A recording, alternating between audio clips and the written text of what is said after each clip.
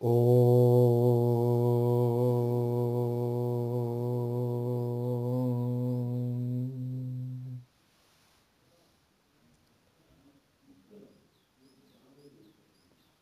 In the Vivekachudamani, till now, Shankaracharya, till the 8th verse, has told why we should, after attaining this human birth, which is rare, and also attaining the company of holy people, which is rarer still, and coming to know about the path to salvation or path to liberation, mukti, once we have this yearning or longing or desire to get liberated, to stop the repeated birth and death, once all these things happens, then we have to ensure that we take to this path of spirituality, take to the path of spiritual realization or self-realization.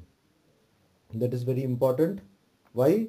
Because as he has told here, and also as it is told in the Upanishad, that if you were not to do that, then you will be like Atmaha. You will be a person who will be committing suicide. In the 9th verse, he says, Uddharet Atmanatmanam Magnam Sansara Varidhau Yoga Rudatvam Asadhya Samyak Darshana Nishtaya. Uddharet Atmanatmanam Yoga Rudatvam Asadhya. So, having Asadhya attained Yoga Rudatvam, the state of Yoga Ruda, Yoga Arudha means climbing the path of yoga, one should Uddharet Atmanatmanam. Atmanam, Atmana Uddharet. One should progress by the help of oneself. That is, how do we go beyond body and mind? Using body and mind. And Magnam Sansara Varidhau. We are immersed in the Varidhau, Varidi, or the ocean, sea of Sansara, repeated births and deaths.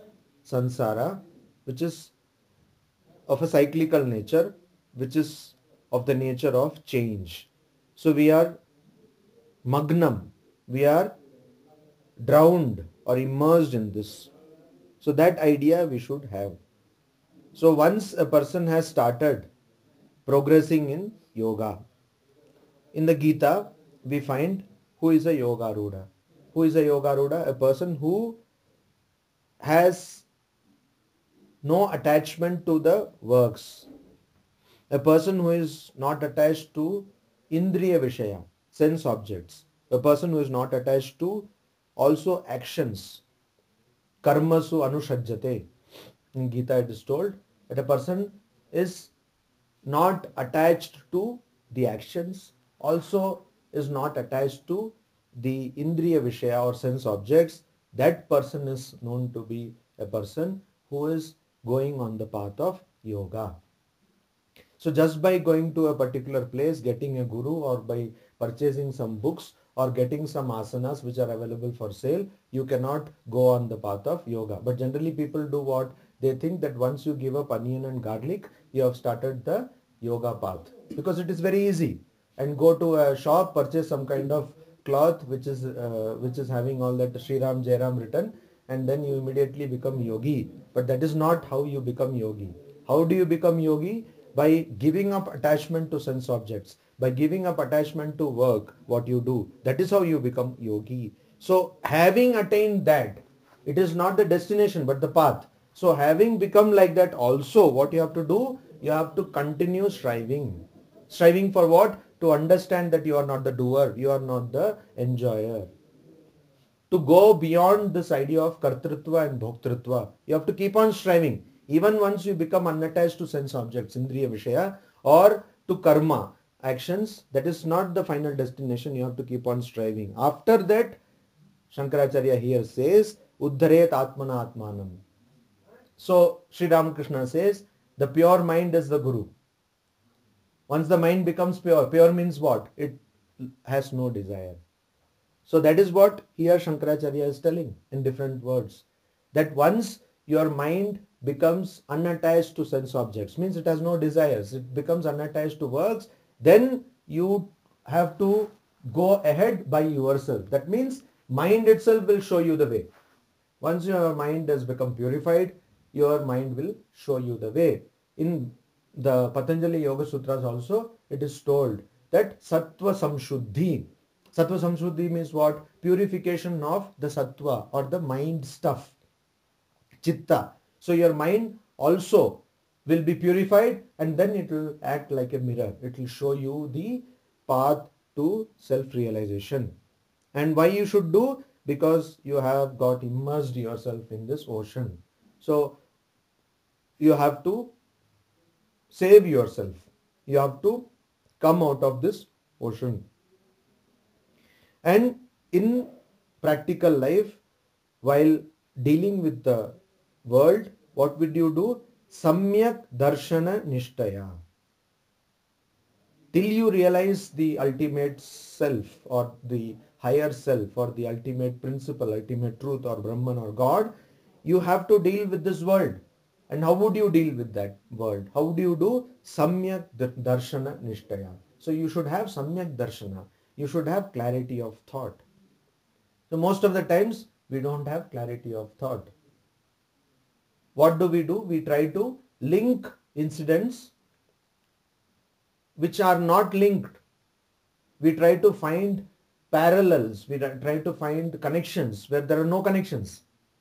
So somebody comes to your house and something wrong happens and you say that because this person came to my house, such thing happened. What would that person do? It is your karma phala which you are suffering. But we do like that.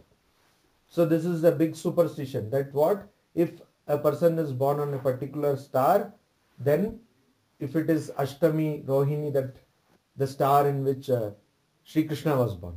If a person is born, then his maternal uncle will die. This is a big misconception. How can somebody's maternal uncle was born so many years back and he has brought his own load of karma? But that is what we think. That no, this fellow has born. So like Krishna, when he was born, Kansa was killed by Krishna. Similarly, this fellow also will be killed. And all kinds of stupidity we perpetrate. Why? Because we don't have samyak darshana. We don't have clarity of thought. If you have not already read, please read this book, The Art of Thinking Clearly. It's a wonderful book by a German, Art of Thinking Clearly. It is translated into English, Rolf Dobelli. And he gives 99 examples. Very small book, small chapters. He gives 99 examples of how we do illogical thinking. We think all illogical thing and yet think that we are very logical. So that is what? Samyak darshana, clarity of thought. Our problem is always with lack of clarity. So when you have nishtha, dedication to samyak darshana, clarity of thought. If you have dedication to clarity of thought, then you will be able to attain. So you know what should I do, what should I not do. If I do this, then I will be taken to my goal of self-realization. If I keep away, if I don't do this, then I will be taken to my goal of, I will go nearer to my goal of self-realization. If I do this, I will go farther away from the goal of self-realization. So that we have to understand. So morning you meditate for 1 hour and evening also for 1 hour and the rest of the day you do all kinds of things and then people say that I don't get concentration, meditation. How will you get concentration? Because the whole day you have been undoing what you did in those 2 hours, morning and evening. So you have to, this is not just a watertight compartment, it is a continuous process and that is why samyak darshana nishtaya. You should know how to deal with people. You should know how to talk with people. You should know how to behave in this world. Just like Sri Ramakrishna so beautifully said that the housemaid, she works in the house and calls that boy as her own boy. But she knows that this is not my son. My son is my house in my village. But still she has that. So like that we have to work. How much mind, now neuroscience says that mind has tremendous capacity. And we know that for a fact. So we can actually do even very technical, very mentally intense actions without giving much mind to worldliness. So Sri Ramakrishna says 16 parts of mind, give 15 parts to God and 1 part to work. We can do that very easily, only we don't try. So if you, once you have attained the state of Yoga Rudha, and then you, because you are immersed in this ocean of samsara, you have to come out of itself by yourself. Nobody will help you. Guru can only show you the way, but you have to do it yourself, and that you will be able to do if you have devotion, if you have dedication to Samyak Darshana, the clarity of thought, right thought. Darshana, vision, Samyak, proper.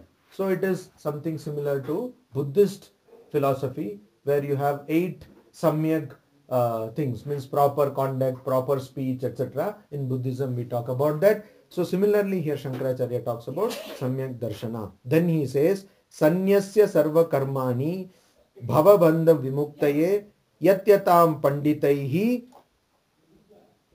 dhiraihi atma abhyasa upastitaihi. So he says, panditaihi, a person who is pandita. Pandita means a person who is just not just a scholar, but a person who knows what is real and what is unreal. A person who knows what is correct and what is incorrect. So if you go to any university in India and also across the world, wherever Indian philosophy is taught, you will find many people who have done PhD in Vedanta, people who have done PhD in Brahma Sutras. They have studied various commentaries of that Brahma Sutras. They know so many things. Many times I get surprised. Oh, so they know so many things. They have studied so many things. But what do they do it for? For money. For money. They do it for their lust and greed. They do it for that. So I remember once when I was a brahmachari, just joined the Chennai Sri Ramakrishna Mutt, and there the present president was the president at that time also, Swami Gautamanandaji, and he had arranged for classes, and we requested him that Maharaj, we should have some class on a scripture, some text, philosophical text of Vedanta, because some people want to study it. So there is this text called Vedanta Paribhasha. So that Vedanta Paribhasha was being taught to us by a teacher who was a great Sanskrit scholar, who is a great Sanskrit scholar. First day he taught us Vedanta Paribhasha. Second day he taught us. Third day he comes and he starts the class, but he says, Maharaj, what to do? In my house, the wife and me always fighting. A constant fighting going on between me and my wife. So we said, okay, probably this person is disturbed. We will also do some kind of counseling. So we just listened to what he was saying. The next day again the same thing. So then there was no Vedanta Paribhasha. Then it turned out to all Paribhasha of his household affairs. That is what he was teaching us. Then we ourselves went to Gautamanji and said, Maharaj, we don't need this class because this class is going nowhere. So why? Because that fellow, that person, he understood that no, these Swamis are there, and he was feeling kind of, jealous, or he was kind of feeling inferiority complex. These people have left all their health and home and are so happy, and I have married and I am teaching them Vedanta Paribhasha. About what Vedanta do I know? So that is what Sri Ramakrishna says, that these scholars, they are like those birds which fly atop and then they see down at all those rubbish to eat. If you go to if you go to Almora while going, that Almora whole garbage has been put in the outskirts of the city. So you will see all these kites flying up. But their site is where? On the garbage, on the rubbish. So not like that. Not that Pandita. That Pandita is not being referred to by Shankaracharya. Here Pandita means a person who knows what is right, what is wrong. A person who knows what is real and what is unreal. A person who knows what is permanent and what is impermanent. So then another word, another adjective used is dhiraihi. So panditaihi means by panditas or wise people, and also by dhiraihi. Dhira. Who is a dhira? A person who has a steady mind. So dhiyam rati, that is iti dhiraha. Dhiyam rati iti dhiraha. That is the explanation of this word dhira. Rati means what? One who gives or one who has. Giving. Rati means giving. It's a verb which means Rati, giving. So one who gives, Dhi. Dhi means what? It is not ordinary kind of intelligence, but it is spiritual intelligence. So one who has this spiritual intelligence is called Dhira. So that person will be like whom Kalidasa says in a place that that person will be like a person who is not disturbed by all sense objects. So you keep, so the Adhira, if Adhira gets diabetes, how he will be? You keep all sweets in front of him or her and she will be totally unperturbed.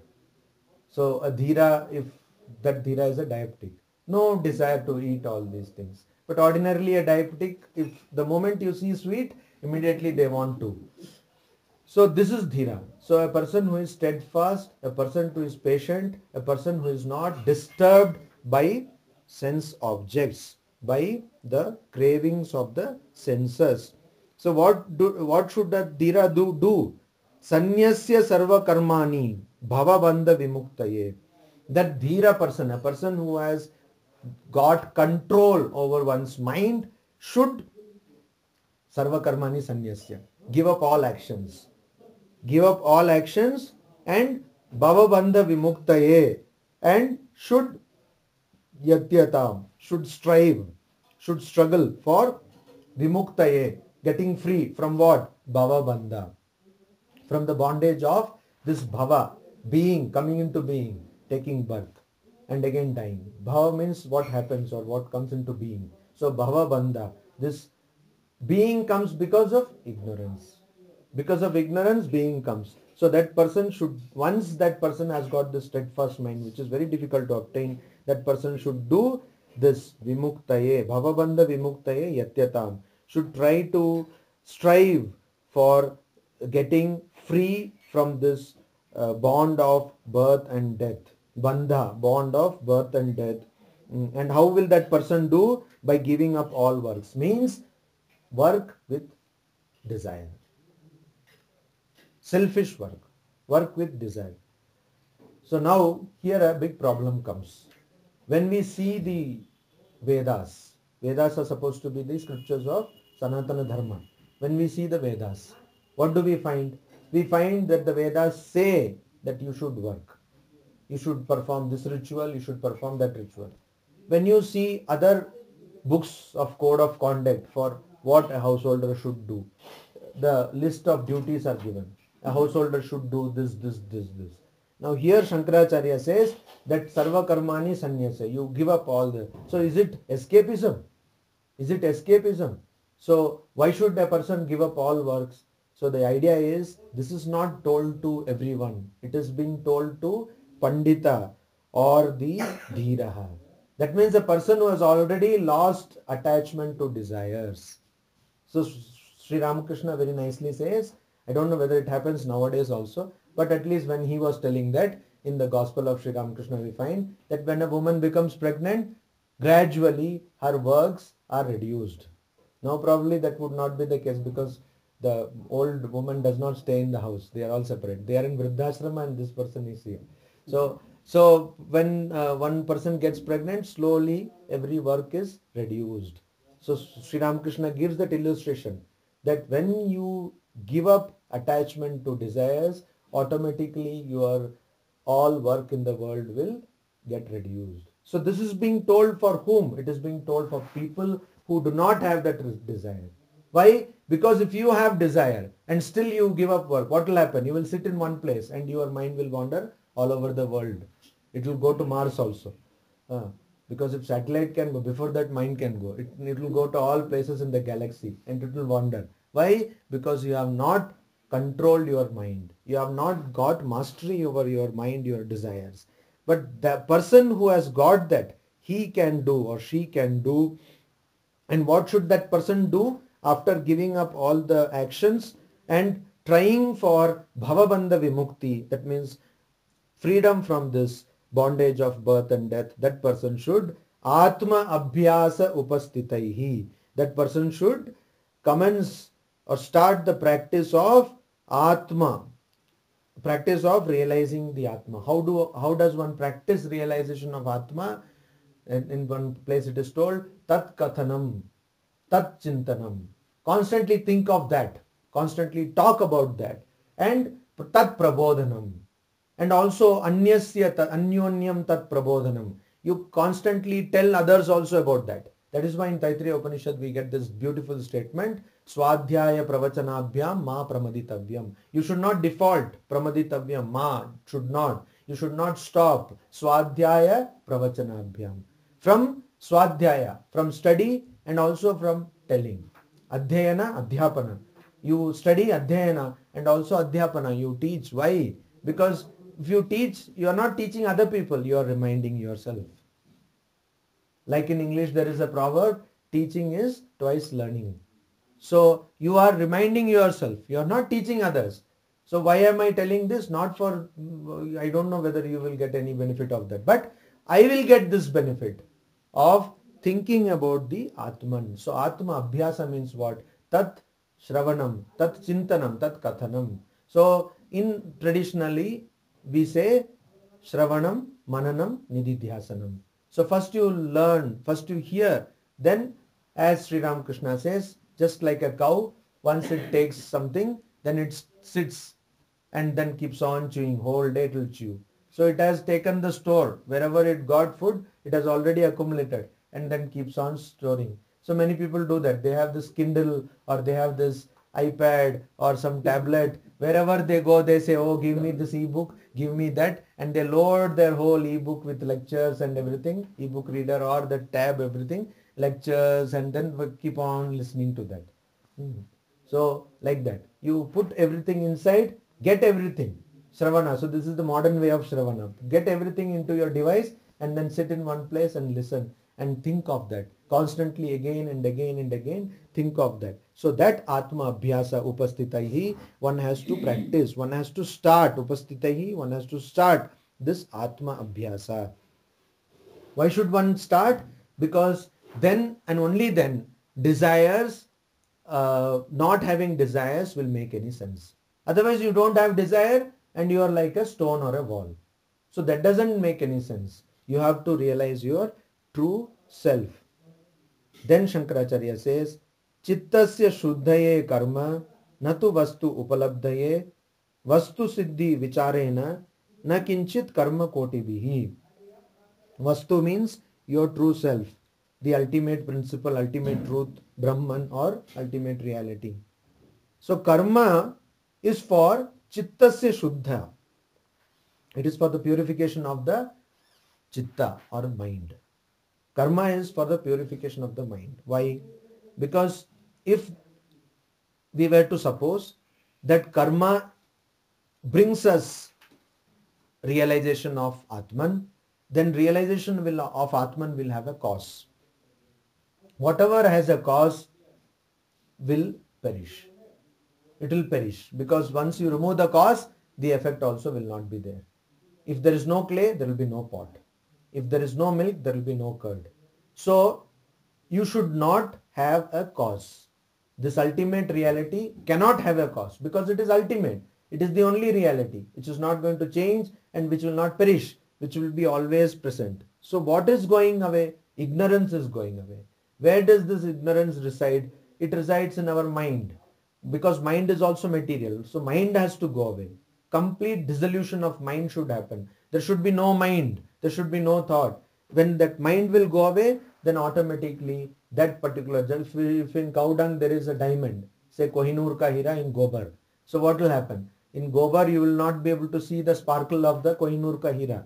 But the moment you remove Gobar, Kohinoor ka hira will sparkle. You don't need to polish Kohinoor ka hira.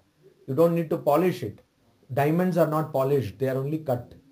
See, they are not polished because they have that sparkle inside.